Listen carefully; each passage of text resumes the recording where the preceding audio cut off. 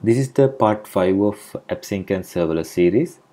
Now in the previous episode, we particularly discussed how to connect to an existing AppSync API from a frontend. Now as for the frontend, we use a React frontend, and we also use an AWS Amplify library to connect to our existing AppSync API. Now this AppSync API was created using Serverless framework. Now in today's episode, we are going to focus on how can we provide guest user access to AppSync API. Because this was a question that was asked by Kando. He particularly asked how to handle unauthenticated users and also custom login. And today I will mainly focusing on how to do this part, how to handle unauthenticated users. Okay, so let's get started. So I have one slide. So this is about guest user access, and this is the part 5 of Serverless and AppSync series. By the way, if you haven't watched the previous episode, I will put it in the description so you guys can always catch up with the previous ones. So today, let's discuss how can we allow guest user access. Now, before we even think about guest user access, guys, one thing you need to remember is that AWS AppSync do not allow unauthorized access. That means you can't make any API request to an AppSync API without having to get some sort of an authorization. So then how do we really provide this guest user access? Because we don't want them to log into the application, right? That's the main thing about guest users. So that's where we are going to discuss different ways that we can authorize our request to an AppSync API. Now AppSync support 4 types of authorization methods: Amazon Cognito User Pool, OpenID Connect, API keys, and AWS IAM. Now in our application so far, we used Amazon Cognito User Pool. So there what happens is when a user wants to log into our application, they will log in against Amazon Cognito User Pool. Then they will get some JWT tokens. So those JWT tokens will be then used to authorize their request to the backend AppSync API. Now this is one of the standard way of authorizing request to an AppSync API. Next, we can also use any OpenID Connect providers. For example, let's say Auth0, Facebook, Google, all these web identities as well. You can use that. So there also you will receive some JWT tokens. Those tokens will then be used to authorize their request to an AppSync API.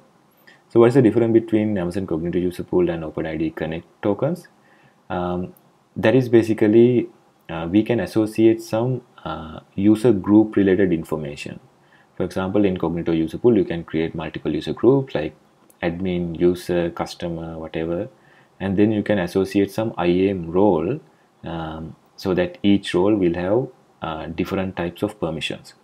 So those tokens that is generated when a user is signed in will incorporate some of these group information, and when the requests are being authorized at the AppSync API level, then the API will use those relevant permission to authorize requests. But with OpenID Connect, there won't be anything related to IAM permission associated with it. So there won't be any notion of user groups or permission related to user group and so on. But you might really want to allow your users to log in with Facebook, but still again want to associate some user group related permission. So in that case, you can use Cognito User Pool and federate the access to those third-party web identities like Facebook, Auth0, or it could also be corporate identities like Active Directory, ADFS that is connected through SAML2 protocol. I'm not going to discuss in detail on that. If you need a separate video, let me know. I'll create one. So those are basically the main 2 ways that you can use an identity provider to connect to an AppSync API. Next, we have 2 other ways, that is API keys and AWS IAM. Now these are commonly used to provide guest user access. So what happens there is, although users do not log in to a particular IDP, so they don't have to really sign in, but all of their requests will contain some API key. Now I'm talking about this API key first, right? So there in the headers of this request, we will have some headers like XAPI key, and then we'll associate the API key that we have linked with our application. Now the problem with API keys, guys, is that the maximum duration, I think, is about 365 days. So after 365 days, these API keys will be expired, and then you can't actually reuse them as well. So you have to manage these API keys all the time. But this is really good if you are developing or you have a public API that you will be explicitly managing these API keys. But today I'd like to talk about AWS IAM, because AWS IAM we can use it to provide guest user access. How can we do that? There we are going to use another construct in Amazon Cognito. So far we used Cognito User Pool, but this time we are also going to associate identity pool with our user pool. So what is an identity pool, guys? Well, basically there are two constructs in Amazon Cognito, Cognito User Pool and also Cognito Identity Pool. Right? Okay, I will add it to here because that makes more sense. Now the main difference between Cognito User Pool and a Cognito Identity Pool is that we can associate an IAM role for an unauthenticated user in Cognito Identity Pool. But with Cognito User Pool, we can't associate an IAM role with an unauthenticated user. So that's the main difference. So here what we use is, we use Cognito Identity Pool, and in the Cognito Identity Pool, we can associate two types of roles. One is unauthenticated role, and also, you guessed it, authenticated role, right? For these two types of roles, we can define what are the permissions for an unauthenticated role and what are the permissions for the authenticated role. So if the user tries to access our AppSync API as an unauthenticated user, then this unauthenticated role will be associated with him, and then he will receive those permissions. But if he logged in, then authenticated role related permission will be applied. Now because of this very reason, we can use this AWS IAM with Cognito Identity Pool to provide access to our guest users. Okay, so enough of the theory part. Okay, now I will show you how to do that using a small demo. Alright guys, so I open up the project that we've been working so far. Now if you haven't been following along, I will put the GitHub link in the description so you can just clone the code. And there we basically have two folders, backend and frontend. And I have actually spin up the frontend, that is the React application. Now in the React application, in the app.js file, we are using AWS Amplifier to add this authenticator component. Now you can see this is the higher order function, and when we are returning this app, we are wrapping it up. So what happens is, it is going to give us this nice login screen. So let me just log in to this application, and here I have implemented one of the queries, get book details. Now let me quickly show you our backend as well. So backend, we have spin up a serverless project, and we are using AWS AppSync plugin to set up an AppSync API for us, and the authentication type or the main authentication type is Amazon Cognito User Pools. So all the requests, that means these queries, you can see I have implemented one query, get book by ID, and one mutation, create book. So those are the two fields that we have implemented so far. And let me quickly show you the get book ID mapping template. Now this is the get book ID mapping template. So we are using get item in the DynamoDB table behind the scene, and this is our GraphQL schema. So in the GraphQL schema, so this is our get book by ID, and it's going to return a book. And all these queries and these mutations will be using Amazon Cognito User Pool authentication. So that's where we need to log in, and then I will run this query. You can see there's a GraphQL request, sent it to my backend, and this is the data, and we show the data here. So let's add guest user access. So let me sign out. So what happens if I completely take out this with authenticator high order component, and also I will remove this sign out button as well, because that doesn't make sense if we remove the authentication. And let me do a refresh here. then I will only see this particular button. Now if I try to click get book by ID, I get this error. There's no current user. Now this makes sense because the authentication type is Cognito User Pool and there's no current user. But how can we make our guest users to access these type of queries? Now in order to do that, let's use AWS IAM authentication type. Now here in my serverless YAML file, my main authentication type is Amazon Cognito User Pool. Now in addition to one authentication type, we can add multiple other additional authentication type to an AppSync API. And the plugin also supports that. And there is this certain attribute called additional authentication providers. So let me copy it from my GitHub. Well, of course, you can find this information in the plugin documentation, but I'm not going to go over there. Okay, so I have added this additional authentication provider and added an additional authentication type AWS IAM. And with this, our AppSync API will have support for both the Amazon Cognito User Pool authentication as well as AWS IAM authorization. Well, it should be authorization really, because this attribute is called authentication. I tend to use this interchangeably. But let's make our getBook by ID query to use AWS IAM authentication instead of Cognito User Pool authentication.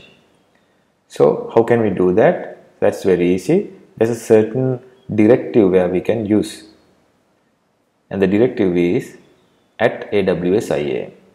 So let me just copy it here and I will add it there. So this will tell this getBook by ID query or this GraphQL field will be using AWS IAM. The rest of it, which we haven't added this decorator, they will use the standard authentication type, which is Amazon Cognito User Pool. Alright. Now this query is returning a book. So this is the book type. Now we can tell AppSync all the GraphQL fields, say book ID, title, descriptions, will also be using AWS IAM authentication. So how can we do that? That's very easy. I can just copy this one. Then I can tell, okay, if it is a guest user who is using AWS IAM authentication, then return him the book ID, title and description, and also maybe image URL.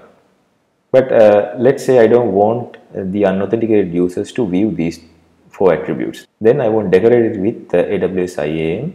So when the book is returned, only this attribute will be accessible by a guest user. But let's imagine I want to return all these attributes regardless he is a guest user or an authenticated user. And so in that case, I can either add AWS IAM decorator for all of these, or I can just add it at the type level here. So I'll add it there because I want to return all this information even for a guest user. But you can imagine, right, how powerful this is. So let's say for a logged in user, I want to return even, let's say, price information.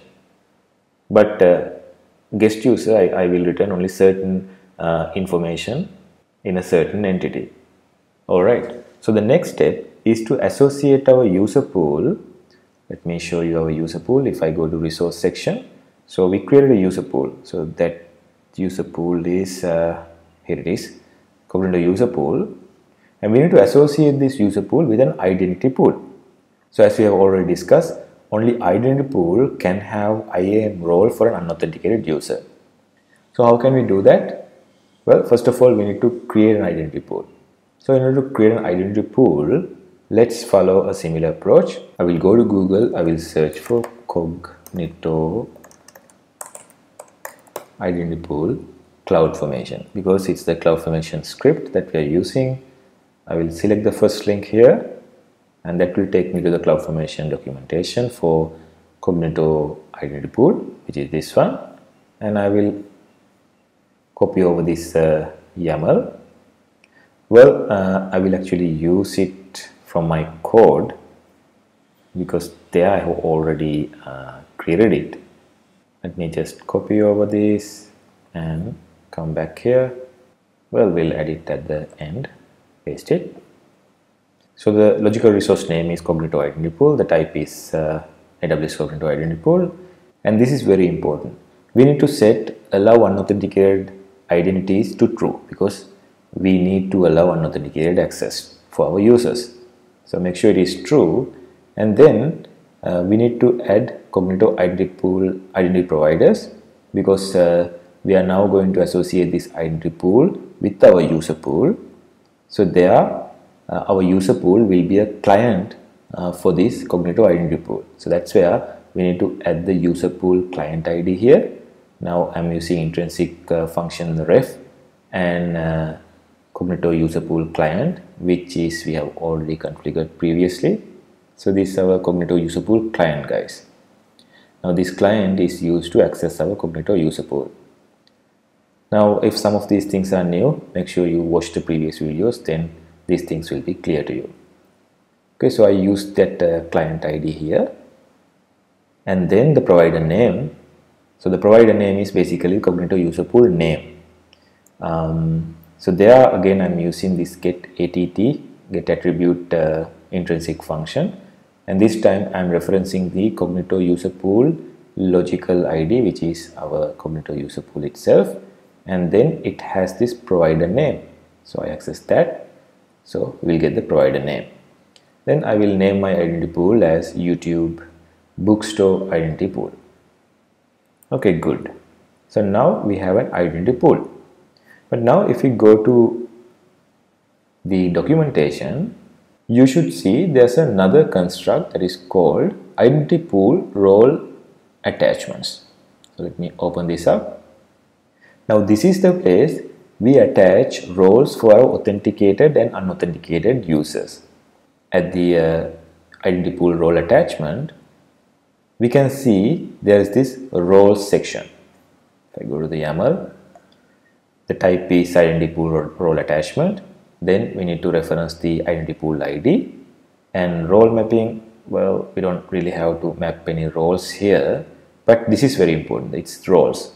Now if I just click onto this one, you can see the description says the map of the roles associated with this pool. For a given role, the key is authenticated or unauthenticated. Okay, so we can set some IAM role for authenticated users and unauthenticated users, and the value is the IAM role ARN. So let me go ahead and just copy this piece. I will add right above this one. Or before that I need to add a logical ID. So let's say Cognito Identity Pool role attachment. Okay, I'll remove these role mappings. Cognito Identity Pool ID. So I can use another intrinsic function. Let me just copy it from my code. So the intrinsic function is ref and Cognito user pool, Cognito identity pool. So that is going to return me the identity pool ID.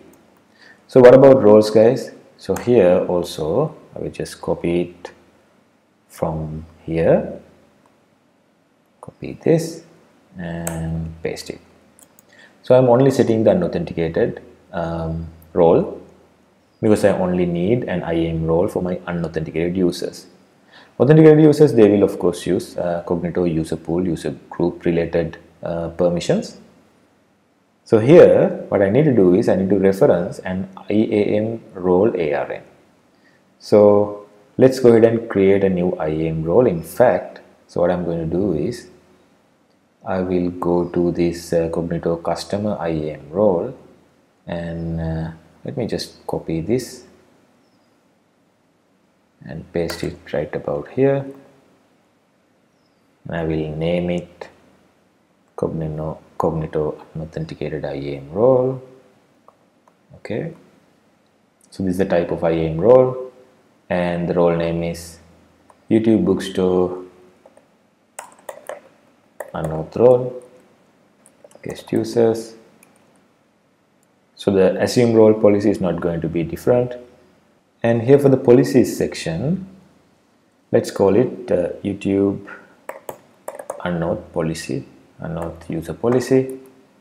And then guys, we need to add the policy document. So where can we see an example?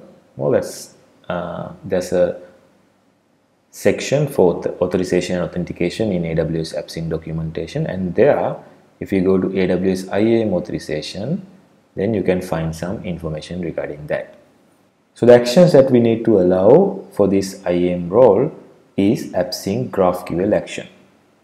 So what does that mean? That means whatever the resource that assumes this role can execute GraphQL query mutation or GraphQL fields really.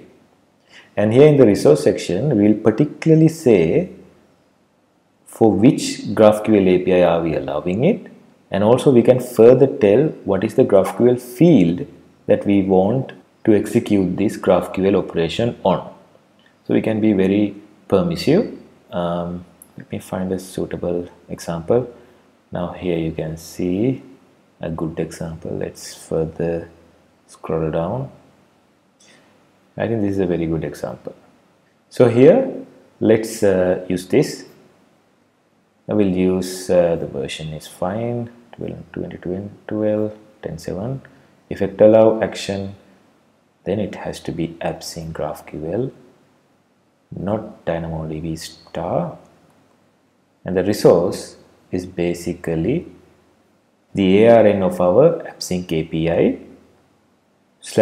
/ our specific query field. So let's see how to do that. I will remove this second effect block. Okay, so here I need to get the ARN of our AppSync API. Well, we can use one of these intrinsic functions, but let me test it first. So yeah, I'll just copy this over first. So this ARN enables AppSync, then it should be west1, and the account ID is, let's see, account ID, APIs, then your GraphQL API ID, that is this one, types, query, the field is basically, let's see, the field is getBook by ID. So let's replace post with getBook by ID. I think this should work. Let me go ahead and deploy it. Stop the front end, I'll go to the back end, clear, say let's deploy. Alright, so the stack update is completed. So let's see if everything is configured as we need. So here in AWS console, I will go to Cognito, and this time I should be able to view the identity pool. I will click manage identity pool. Here we go. So this is our bookstore identity pool. I will click into it, and then I will select edit identity pool. Okay, great. So this is our identity pool ID, and this is our identity pool name we gave, and this is the bookstore unauth role. So this is the role we added earlier. And if I go to authentication providers, I should see my Cognito user pool is properly configured. Very good. And this is the client ID of the Cognito user pool. Okay, so let's see if this works when we attach it to the front end. So how do you attach it, guys? So let me first remove all these files, close all these files, and go to front end.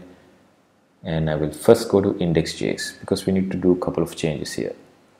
Now here we set mentor is signed into true previously, but this time it has to be false because we want to allow guest users to log in. And we only configure the user pool ID, but now we need the identity pool ID. So there I will go to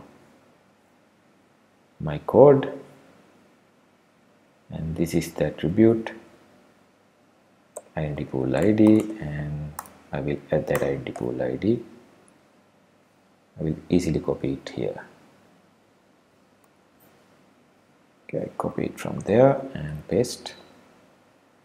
Okay, that should do. And then we'll go to app.js file. I already removed with authenticator, so there won't be an authentication screen. I removed the sign out button. But we need to do a little bit of change on the way that we make the GraphQL query. Comment it out. So let me go to my code. I will just copy this part. That's easier. Yep. Paste it. Okay, here I'm still using API from Amplify library, GraphQL. Instead of GraphQL operation helper, I will just pass in the query separately. That is get book by ID. It's no change. And the variable, of course, it's the same book ID. We pass it as a variable. And this is the most important thing. It's the auth mode. So now this request particularly have to use AWS IAM auth mode. We need to specify that. If it is API key, then it has to be API key. If it is, let's say, Cognito User Pool, it should be Cognito User Pool. Okay, so I guess things are set to test. So let me do yarn start. Now this is the previous error page. Let's wait until my server is up. Okay, now I'll go ahead and click get book by details. And I see my GraphQL query. Oops, I got 401. It seems like my IAM role needs more permission. So it's a permission denied.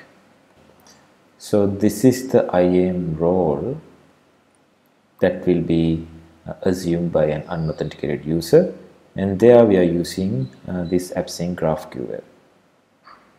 Let me just quickly check the documentation. AWS IAM AppSync 2. Yeah, I think we need to add the proper GraphQL API ID. So right now I have added the name here. So let me go to AppSync console, and there in the settings section, now this is the AppSync API ID. Well, I will copy that and I will paste it here. Now I think this should work. Let's do a redeployment. Alright, so the stack update is now complete. Let me go to our front end once again. Click get book by ID. There we go. Now I get 200. And I also got the data back. Perfect. So guys, I hope now we know how to do guest user access. Now here we hard-coded the AppSync API ARN, but we should probably use one of these intrinsic functions to get this ARN. So in order to do that, you need to go to serverless configuration, because we are using this AppSync plugin. So now this is a question for you. Put it in the comment section. How would you add that intrinsic function to get the ARN of this AppSync API? Alright guys, I hope you enjoyed this, and thanks for watching. I'll see you in another episode.